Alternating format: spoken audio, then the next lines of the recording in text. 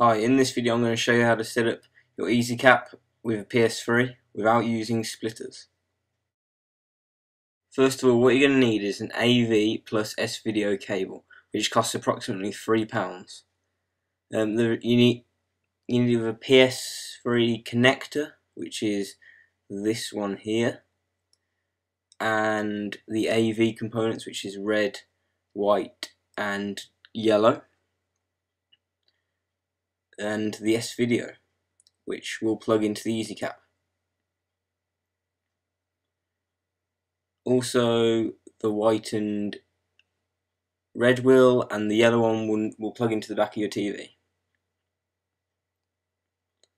Also, you will need is the obvious piece of equipment, an EasyCap with AV and S-video connections.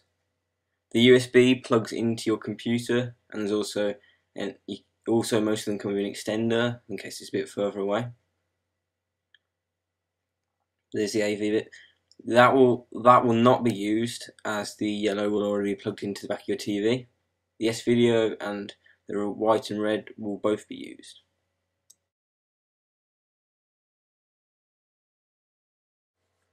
The first step is to plug the AV plus S-video PS3 connector into the back of your PS3, as I'm showing you now.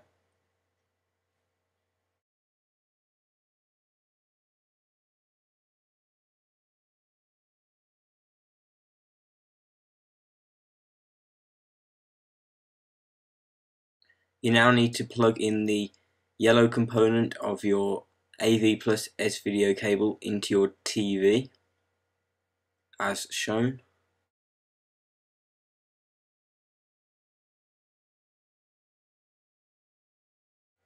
Connect the remaining components to the EasyCap, which is the S-video, which is the black one. You make sure that the arrows match up so it fits in correctly.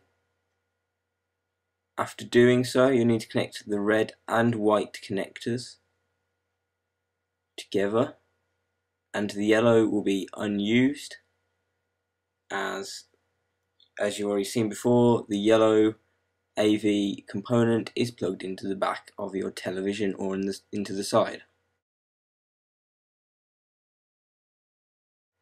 Now simply plug your EasyCap into your USB on the side of your computer.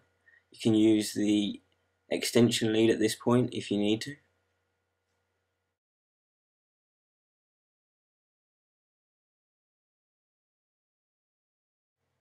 You need to change the display settings on your PS3 as shown. Video output settings in display settings. So you want to change it to composite / S-video and click change. You will now need to change the AV that you're on your TV. That's assuming that you were using a HDMI before. If not, if you're using AV, you can probably stick with the same input into your TV. Now choose your TV type. Mine's widescreen, so it's 16:9, and set the audio output settings, which would be the audio input connector / SCART. And there you have it. Display settings have been changed. Finally, all you need to do now is open up your capture software. For me, as I'm on Mac, it's Video Glide Capture. And as you can see the exact copy of your PS3 screen from your TV. So whilst you're playing and recording, you're recording on your computer, and you're playing on your TV at the same time. I also must add that you need to make sure that the audio plays whilst recording, so you can hear the sound from the PS3 through your computer. I suggest using speakers and putting them in front of your TV so it sounds like it's coming from the TV, which makes it easier to record gameplay. And all you need to do now is change video and audio settings, and you're ready to record. Thanks for watching, and please subscribe. Click below to see the quality an EasyCap can produce, and links to the EasyCap product and cable are in the description below.